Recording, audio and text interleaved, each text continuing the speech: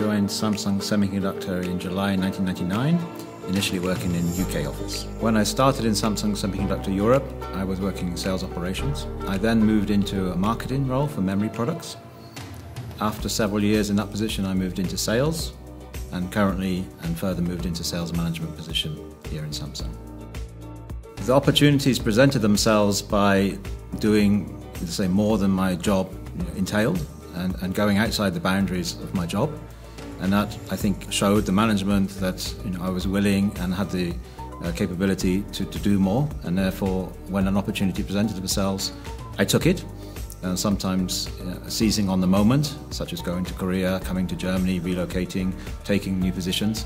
And always it gave a new platform for the new challenge to further progress. So I think the key factors for success start with the people and the way we communicate together amongst different cultures, with our HQ across regions, and we have a very, let's say, open way of communicating. I think setting up the target, going for it, being ambitious to meet it, and never giving up until the last moment means that we're able to, most times, meet our objectives and meet our targets. From a first visit to Korea, I remember seeing culture as well, visiting Palace, not being able to use chopsticks at that time. When I joined Samsung, I couldn't use chopsticks, and I honestly can't remember when I learned, because it was just through survival. I had to learn to use chopsticks. Actually, over time, I realized Korean food is so varied and so interesting for me that now, my favorite food is definitely Korean.